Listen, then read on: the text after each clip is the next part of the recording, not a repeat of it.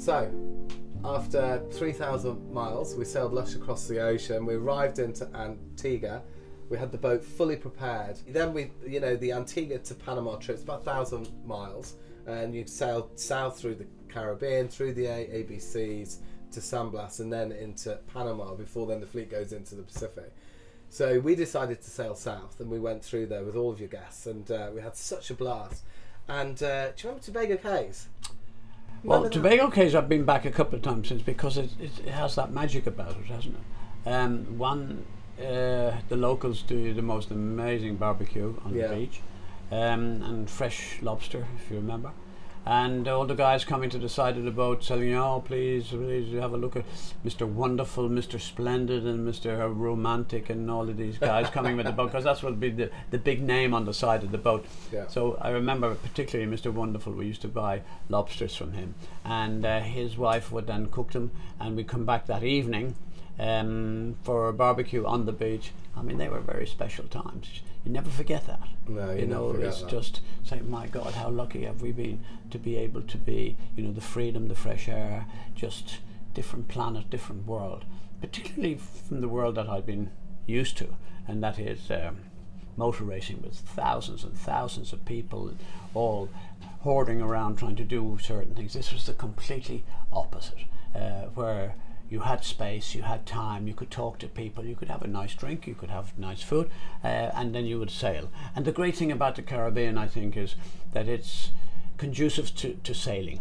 and there are so many fine sailing boats. It's a mecca for sailing boats.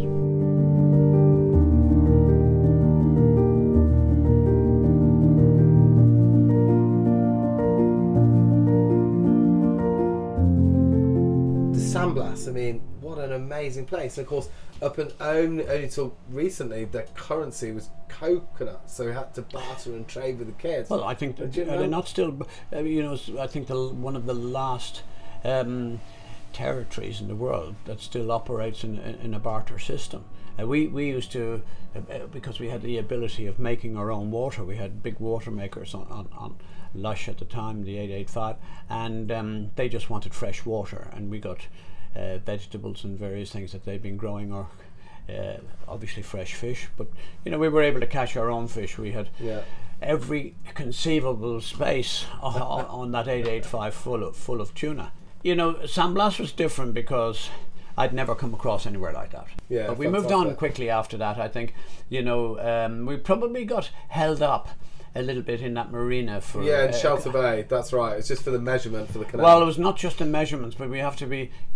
What people have to understand is that obviously the Panama Canal is not there for us, so we have to squeeze in at the back of these Panamexes. And of course, Paul, only you can tell the story about how with the mules when the tide is coming up, and you have to keep the tension on all the ropes, because otherwise the boat moves around. And it was only when, if you like, the Panamex started the engine up and this huge surge of water and going up, we nearly lost the boat, if you remember rightly. Yeah, I do remember. I always remember that it was the last lock through and the ship in front, because you're right that the mules are these little trains that pull you through, and the ship in front then had dropped his lines from the mules and had put his engines into forward, and so that sent this like 8 knots of current down the lock. But we weren't prepared for it, and the guys dropped the lines, and the next thing then, because we're in a raft with Pandemonium, the Oyster 82, and the next thing then we're doing this over towards the wall like this, and I've got the thrusters full on, she's not moving, she's not coming around, and Al saved the day. However he did it, he managed to get a turn on the cleat. I don't know how he didn't lose a hand or a finger or something. I know. Because it was unbelievable what he did. It was unbelievable. And then so he managed to stop us. We stopped. I remember I spun round and all I could see was you and the pilot with this huge glass of whiskey each. And he Move on, Paul. And he said, oh, he goes, oh, thank God, that would have been a lot of paperwork.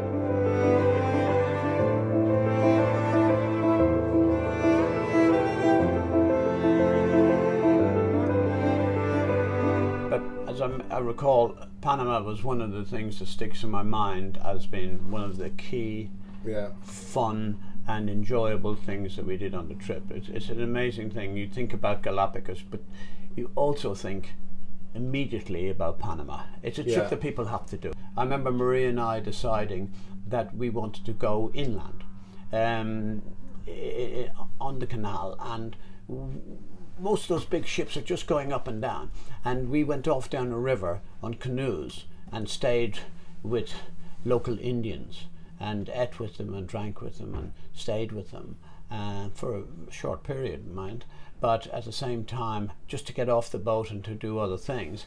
And that was so amazing how they treated us, and how they, you know, they weren't nervous or apprehensive. They were charming, warm, embracing, and that's what I think gives you the great sense of going around the world. Different countries, different systems, different religions, different outlooks in life. Fantastic. I would strongly recommend it. And for me, the Panama, going up that river with these new Indian people, I'll never forget it.